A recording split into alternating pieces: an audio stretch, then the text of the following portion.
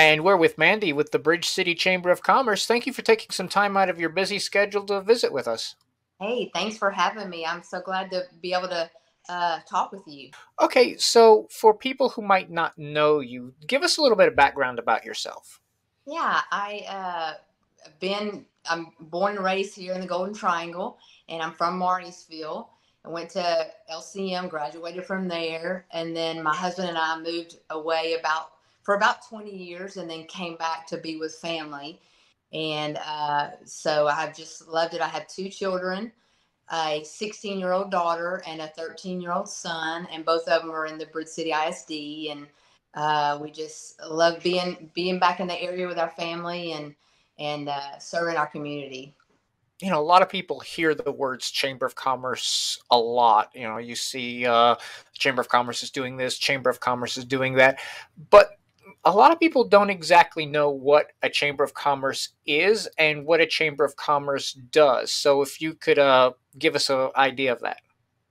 The chamber is just a network of businesses that come together to help network together and to get to know other business owners and get their information out. A lot of it's, as a business owner, success comes from word of mouth. And with the chamber, we're able to help with that and to bring, I guess, honor to the businesses that are a part of our membership. And we only advertise that are in our membership, and because we get to know them on some kind of level in different events that we do, and a lot of them are join in and want to participate. And the chamber just works together as a link to grow our community and help in our community. And that's what the chamber does. It networks businesses together, and then all together we want to succeed in our city. Okay, and for the Bridge City Chamber of Commerce, for businesses out there that are watching, is the chamber just for Bridge City businesses, or can businesses outside of Bridge City join as well? Oh, yes. We have businesses from all over the Golden Triangle that's a part. We have some from Lake Charles and some all around this area. Everybody's welcome because I feel like a lot of people outside of Bridge City still service Bridge City community. So why not join? And then we can, advertise for them so that if they're in Beaumont or if they're in Orange or if they're in Vidor, and they need services from different businesses in those areas, we can help direct them in that way if they had any questions towards a certain business. And if they're in our membership, we can tell them, hey, these guys are great. They work well, and they're very community driven, and just questions that some people may call and ask about.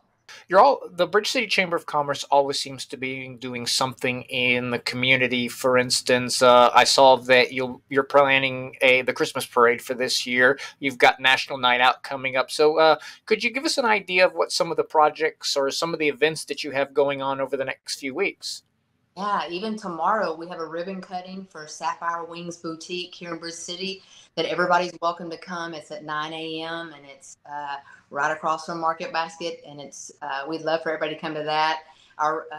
We're having National Night Out on October the 4th from 6 to 8, and everyone is welcome to that. It's a free event, and it's to honor all the first responders for all that they do for us, and businesses will be set up out there giving away promotional items and door prizes and food. And it's just a great time for the community to come out, enjoy a night of free, no charging at all on any booth. They just get to come and eat and just bring their families. Just a family night, a family fun night. So we would love everyone to come. And then we have our networking coffees. It's always the second Tuesday of the month at 8 a.m. and it's at various locations. This next one is going to be at Granger in Orange, and we'd love for everybody to come out to that. That's on October the 11th for that. And then our Designer Purse Bingo as one of our fundraisers, and we get a lot of people come in for that. That's November the 3rd at 6 p.m. And we still have 14 tables available. If anybody would like to purchase a table or a ticket, they're welcome to call up here at the chamber and we can get them set up for that. And then our Christmas in the Park is a 2-day event. It's December the 2nd and 3rd. And the city and us are putting that on together. And they can call and get their, we're going to have vendors there, and they can get a vendor spot if they want to sell some items or things like that. They can come in and walk through. It's Friday night and Saturday. It's going to be a 2-day event where everybody can just enjoy and get out and have fun in the community as well. And then our Christmas parade is definitely on the 3rd at 6 p.m. And we all start lining up and we get going about 6:30. It's just really fun. It's big, bright. It's, all the Christmas lights at night is so beautiful to watch, all the decorated floats and all that. So it's big and fun. We'd love for everybody to come out for that as well. Hey, I got one more thing to add to it on the parade. Hmm. It is a event that we are able to link up with the Ministerial Alliance, and Oh yeah. all the toys that Hmm. every in the floats, every person on a float brings a toy, and a brand new toy, and then we give those to the Ministerial Alliance, and they distribute it to kids in need through the school systems.